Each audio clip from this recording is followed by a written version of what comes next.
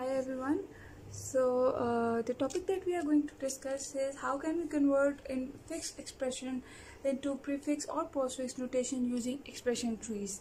So for that, for my reference about or for the lecture on expression trees, you can visit my other tutorial on the same playlist. So let's draw an expression tree first. Let's say I'm performing any operation like minus, plus, multiply, and operand like 5, 4, b, and from on this side, let's say we have got power c power 4. Okay, so this is my given particular expression tree. So you can see from here that we have got different operators, that is minus, plus, multiply, and power here, and you can see that it is a valid expression tree because number one, it is a binary tree, and number two, all the operands are at lead nodes and all the operators are at intermediate node. Now in order to figure out which expression it represents, we need to look into, you can say, the detail that whether this particular expression or what is basically the expression or the algorithm that will help us in fetching this particular you can say equation from this expression tree. So for that there are three different traversal of trees, that is in order traversal, pre-order traversal, and post-order traversal. So in order traversal, what we do is in order traversal we go to the left of the parent, then we print node itself, then move towards the right of the parent.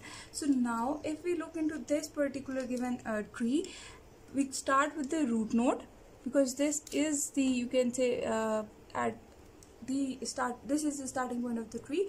So here you can see that minus is the root node, so we will go towards left subtree, left, then we will continue on visiting left subtree until unless we receive null. So left is plus, again left of this is multiply, and again left of this is 5, and left of 5 is null.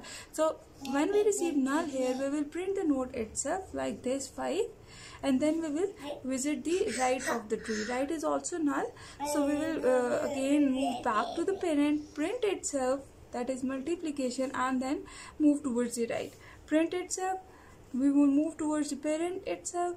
Now you can see left subtree has returned. Now next part is to print this particular node, and after printing this node, we have to go towards the right of the tree. When we move to here, left and right both are null, so we'll print directly b and move towards the parent or the calling function, which is minus here. So minus will print itself and call the right subtree, which is power. Power call again is a recursive call, so power will go towards the left of his subtree, which is c. Since left node is null, so it will print itself and look for the right subtree. Right subtree is null, it will go back to the calling function and print that particular node. Again this node will then call its right subtree, which is 4. 4 will call its left subtree. Left subtree is null, it will print 4, and then go to right subtree, which is also null. So this is how we converted this expression into our in order or infix notation. Now in order to convert the same you can say convert this same expression to prefix notation, what we will do is we will go to like printing. We will start with the printing of value of the particular node, then move towards the left subtree, and then visit the right subtree. So here, start from the root node. Our print operation, what will it do is basically it will print the value of the root node, which is minus, and it will call its left subtree, which is plus. Plus will again print itself and call its left subtree. Left subtree will print itself, which is multiply, and call again its left subtree, which is 5. 5 will print itself. Now 5 will call its left subtree, which is null, right subtree, which is null, so it will return back to the multiplication. This multiplication, left subtree of this multiplication has already returned, so it will visit its right subtree, which is 4. Now since both of these parts have been you can say visited or returned, so plus we will move towards this node, as multiplication will return and we will go to plus node. Plus node's left subtree has returned, so we will go to the right of the plus, which is p. Again both trees have returned, so we will move towards the minus, and minus left subtree has returned, so now we will look for the right subtree of the minus, which is power. Power will visit itself and move towards the left, which is c, and then move towards the right, which is 4. So this is how this particular equation is converted from infix to prefix notation.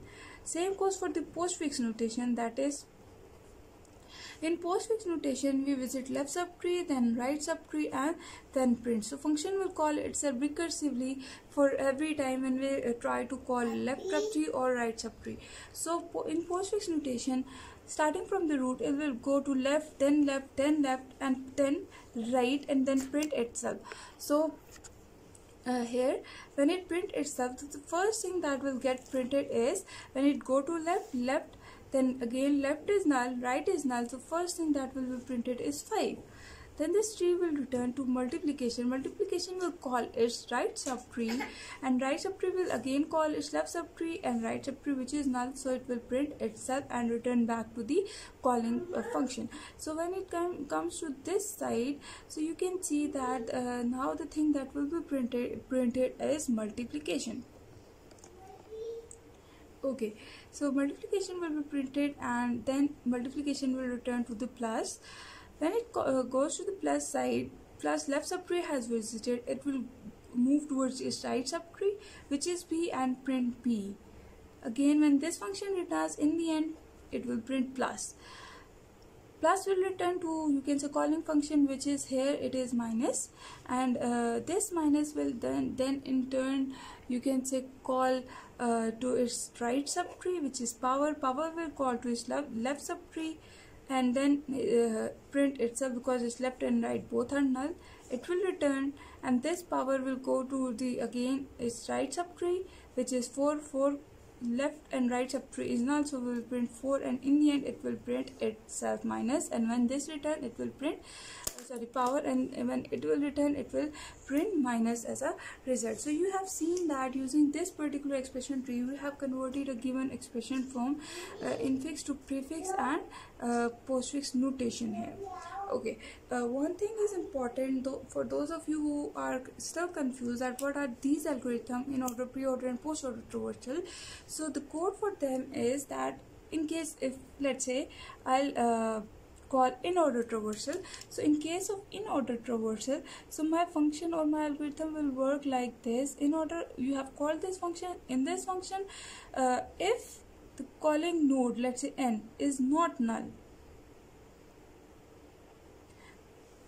okay, if this is not null, then we will call what? Left subtree. So we will basically recursively call this function in order by passing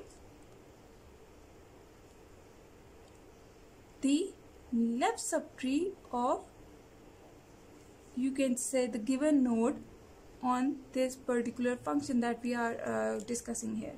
Then we will visit node, which is in our case is printing the node's value, and then we will again recursively call this algorithm on the right subtree of the given node.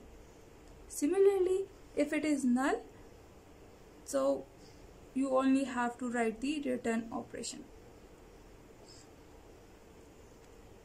Okay, so here this is our print command. If I write it for your ease, this is my left node, this is my printing command, and this is my right calling of right subtree. Okay, so same is the order of this statement as you have done here, and if you can see that at this point, if we rotate this order, we will be able to achieve totally different type of notation. That is, if I make this visit here and then call in order and on left here, then I will receive which type of expression, where printing is before first of all, which is that is printing is done as a priority, which is prefix notation.